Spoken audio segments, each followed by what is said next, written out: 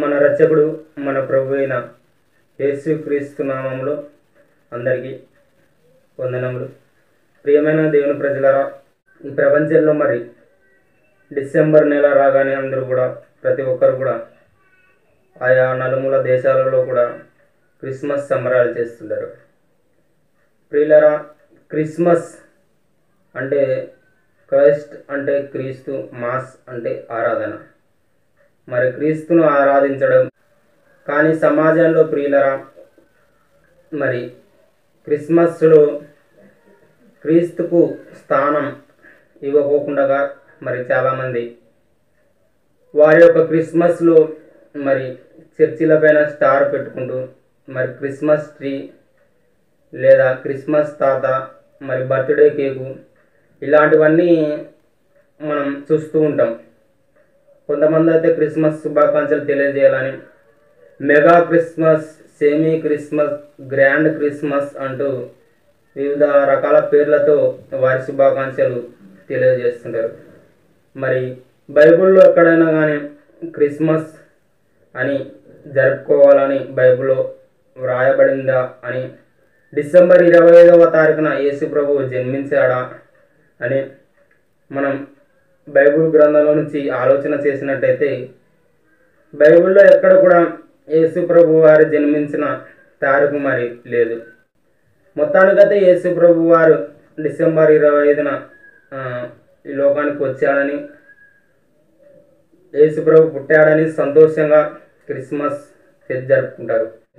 ఏదైనా ఒక మంచి జరిగినప్పుడు, లేదంటే మన బంధువులలో మరి ఎవరైనా మనకి ముఖ్యమంత్రి లాంటి వారు, లేకపోతే ఇంకా పెద్ద పెద్ద లాంటి వారు ఎవరైనా వస్తే మరి మనం సంతోషంగా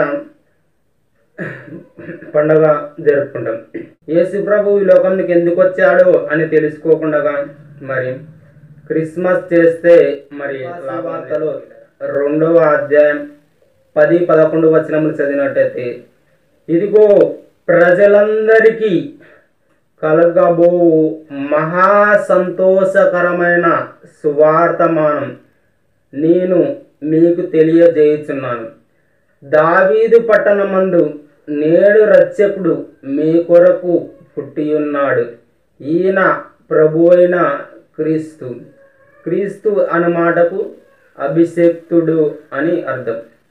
ప్రియులారా, దూతలు చెప్పిన వర్తమానం, దావీదు పట్టణమందు నేడు రక్షకుడు మీ కొరకు పుట్టి ఉన్నాడు.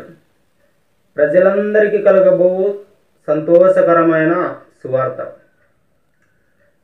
యేసు ప్రభువు వారు ఈ లోకమునకు ఎందుకు వచ్చాడంటే, మొదటి తిమోతికి రాసిన పత్రికలో అపోస్తులైన పౌలు గారు రాసినటువంటి 1వ అధ్యాయం 15వ వచనం చదివినట్టయితే, పాపులను రక్షించుటకు క్రీస్తు యేసు లోకమునకు వచ్చెను.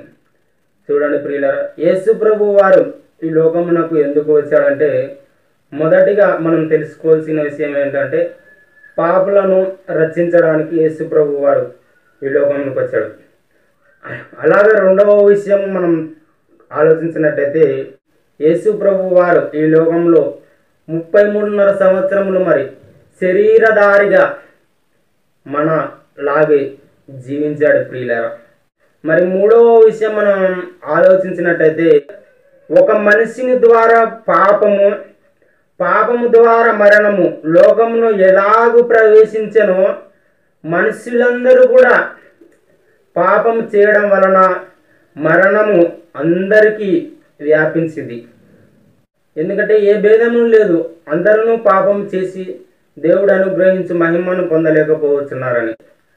మన హెబ్రీ పత్రికలో 2వ అధ్యాయంలో 14-15 వచనములు చదివినట్టయితే, కాబట్టి ఆ పిల్లలు రక్తమాంసములు గలవారైనందున ఆ ప్రకారమే మరణము యొక్క బలము గలవానిని అనగా అపవాదినగా సాతానును మరణము ద్వారా నశింపజేయుటకును జీవిత కాలమంతయు మరణ భయము చేత దాస్యమునకు లోబడిన వారిని విడిపించుటకు ఆయన కూడా రక్తమాంసంలో పాలివాడు రక్తమాంసములు గల వారైనందుకు యేసు ప్రభువు కూడా ఈ లోకానికి మరి శరీరధారిగా రక్తమాంసము గలవానిగా వచ్చాడు.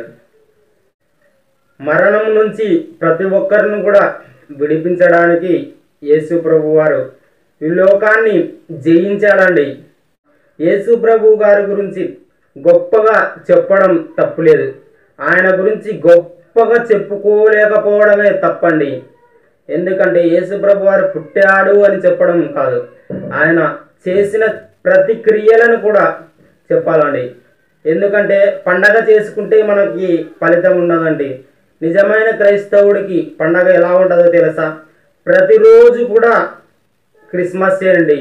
ఏదో సంవత్సరానికి ఒక్కరోజు మనం పండగ చేసుకొని ఆయన సిలువలో చేసిన త్యాగాన్ని మర్చిపోయి ఒక్క రోజులో మనం మర్చిపోవడం అనేది చాలా బాధాకరమైన విషయం.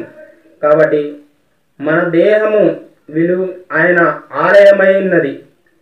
ప్రతి ఒక్కరం కూడా విలువ పెట్టి కొనబడిన వారం. కాబట్టి ఆయన ఇచ్చిన రచనను ప్రతి దినము, ప్రతి నిమిషము, ప్రతిరోజు కూడా మనం నిజమైన క్రిస్మస్గా క్రీస్తులో ఆనందించాలండి. అందుకే ఫిలిప్పు రాసిన పత్రికలో 4వ అధ్యాయంలో 4వ వచనంలో ఒక మాట ఉంటుంది, మీరు ఎల్లప్పుడూ ప్రభువునందు ఆనందించడి, మరలా చెప్పుదును ఆనందించే. మనం ఎల్లప్పుడూ కూడా ప్రభువునందు ఆనందించే వారిగా ఉండాలి. ఎందుకంటే సంవత్సరానికి ఒకసారి మరి కొత్త బట్టలు వేసుకొని మరి ఇల్లు శుభ్రం పెట్టుకొని ఉండడం కాదు. శుభ్రంగా ఉండవలసినది మరి మన ఇల్లు కాదు, మనం కాదు. ఎందుకంటే మనం మనుషులు ప్రతిరూపం చూసి లక్ష్యపెడతారు. మరి దేవుడు మన హృదయాన్ని కోరుకుంటున్నాడు. కాబట్టి మన హృదయాన్ని మరి దేవునికి ఆలయముగా, సజీవ యాగముగా సమర్పించుకోవాలండి.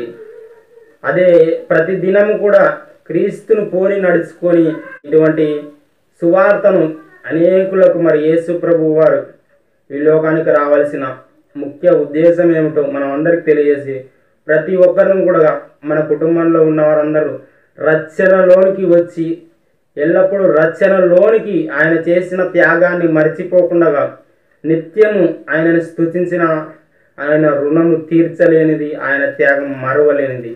కాబట్టి మనమందరం కూడా ప్రతి దినము కూడా క్రీస్తును పోలి నడుచుకుని నిజమైన క్రైస్తవులుగా మీ అందరికి తెలియజేస్తూ ఈ చిన్న సువార్తమానమును దేవుడు మీ హృదయాలలో ఫలించి ఆశీర్వదించును గాక. ఆమేన్.